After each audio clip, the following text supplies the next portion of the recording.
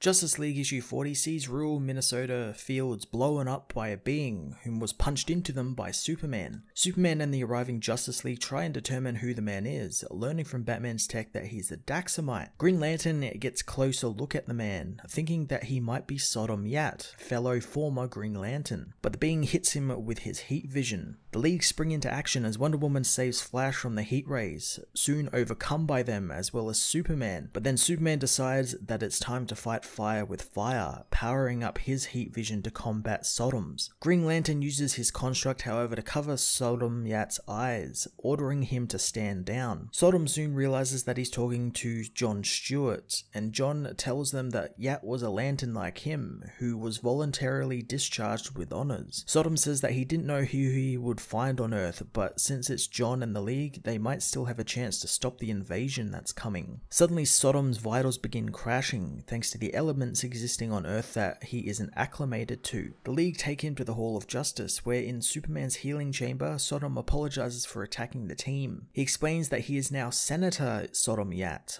leader of the Daxam Isolationist Party, and he's there to warn them. He knows that the League know his people's history, that they are descended from Kryptonian colonists and have always forbade contact with other races, but now a new breed of Daxamite soldier has been bred via genetic manipulation, possessing all of the Daxamites' power with none of their weaknesses. The one who created them is the Eradicator, and he's leading them to remake a new colony on Earth, thanks to its proximity to the Yellow Sun and because the only Kryptonian threat lives there, Superman and his family. Superman knows that the Eradicator must have turned to Daxam because they are descendants of Krypton, and now because he didn't stop the Eradicator last time they fought, it's coming back with friends. Green Lantern reassures Clark that he has friends too, and they could use Sodom as well, who explains that the Daxamites are too lethal of a race to interact with other races, hence why he's formed an isolationist political party. Batman says the Daxamites have their kryptonite vulnerability bred out of them now, so what else does Superman dislike or hate? Clark says he doesn't hate things, but he knows he doesn't like magic because of its effect on him. Green Lantern doesn't trust magic, but Wonder Woman knows of a powerful sorceress who might be able to help them,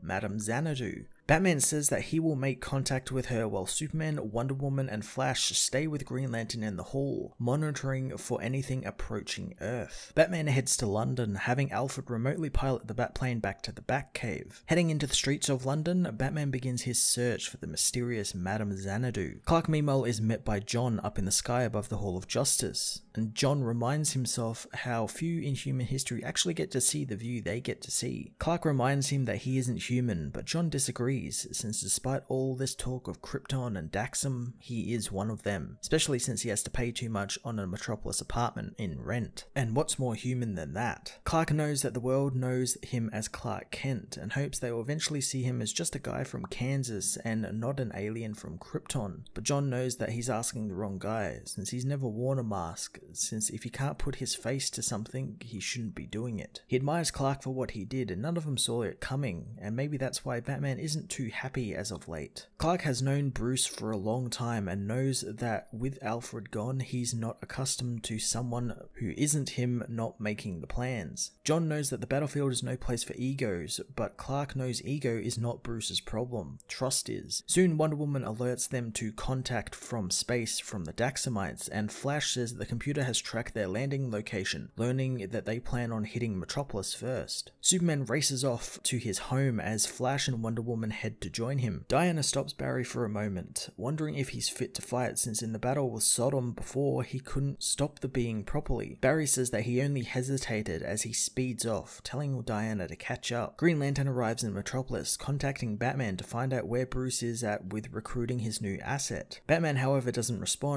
since he's been captured by Madame Xanadu, ensnared in her magic. Xanadu says that she is protected by the city and the ley lines there, but Batman isn't. Bruce knows that it will take some convincing, and the League will need to hold their own against the villains as Eradicator and his Daxamite soldiers arrive, looking to usher in a new age of Krypton's legacy. Justice League issue 40 was a fantastic action-packed beginning to a new era of the Justice League under Robert Venditti. I love how much of this first arc was set out in this first issue. We got Daxamites, Eradicators, Madame Xanadu, all really cool and fun things to play around with the League. The book also has some great quiet moments as well when when it's not pitting the Justice League against Daxamites, specifically between Clark and John Stewart. I love the two talking about being human and what being human is, and how Clark definitely is one, despite his extraterrestrial heritage. One part that had me confused, however, was Alfred is alive in one panel, but then mentioned by Superman that he's dead in another. Either the alive Alfred that we actually saw on the panel drawn is Batman's computer AI program that he has, or it was an actual mistake on the editorial's part. Still, it doesn't detract from an awesome story that is set up here, and I'm very excited to see what's happening in this book. I'm going to give this issue a 9 out of 10.